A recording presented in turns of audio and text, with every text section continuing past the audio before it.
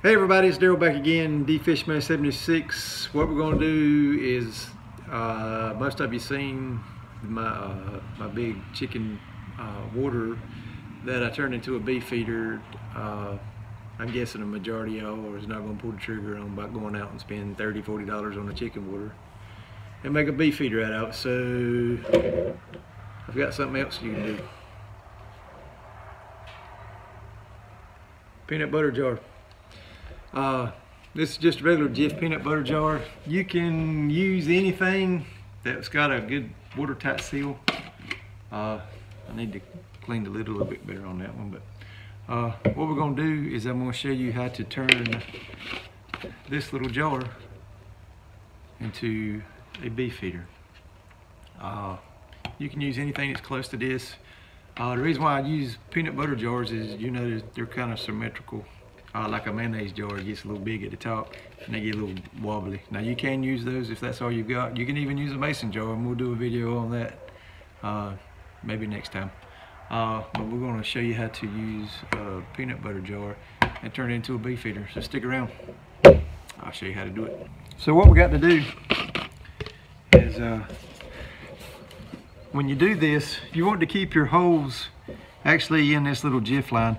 Because what you're going to do ultimately is when you go to use this as a feeder is you can use bricks or sticks, anything flat, and you're going to actually set it down on the sticks. So it'll pretty much be sitting on the sticks like this, so it'll be open at the bottom. Now when I cut to another video, it'll be an older video that I did where I've actually did this. So you can actually see the setup that I did and how the bees feed off of it. But it's pretty simple. This is the smallest drill bit that I have. It is tiny. I think it's a 1/16 or something like that. And all you're going to do is be very careful with this and drill holes in it. Need to speed it up. But that's all you're going to do. Just drill a bunch of random little holes.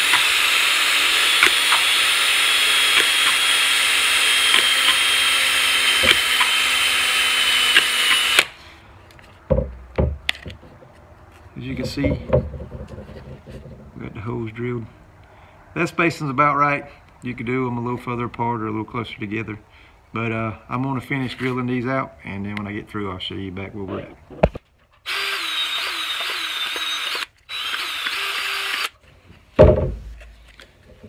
There we go.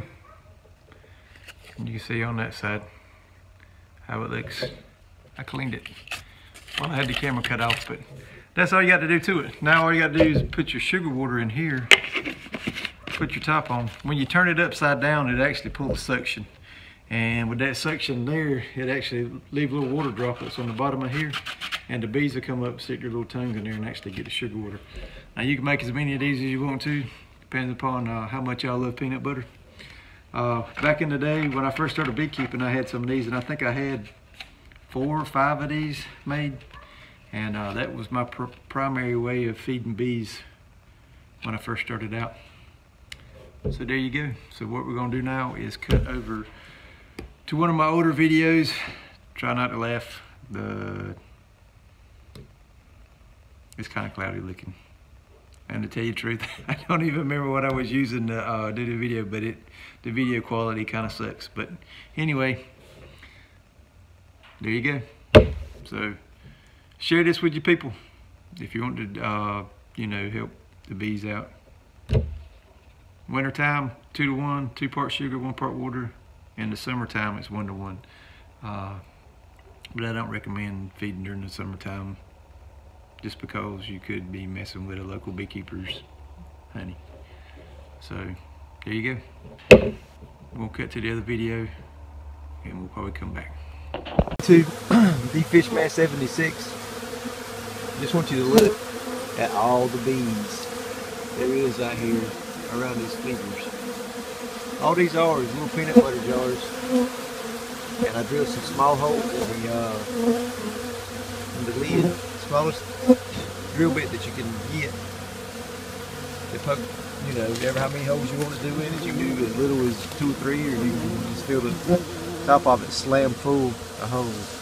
But I filled these up yesterday probably around, I'd say 2:30, 3 o'clock, and all 4 of them are empty. I just put this one up here. I didn't drill holes in the lid on that one, but I guarantee you by the way the bees are flying around here, this one right here will be empty in probably an hour and a half, 2 hours. But this is amazing at all the bees. This is the one I just took out and took the top off of it, and this is an empty container.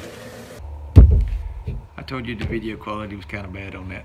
But anyway, you seen how the bees feed on it. Like I said, when you seen in the thing, you're gonna set it up on the sticks, where you got your sticks up under the edges of it right here.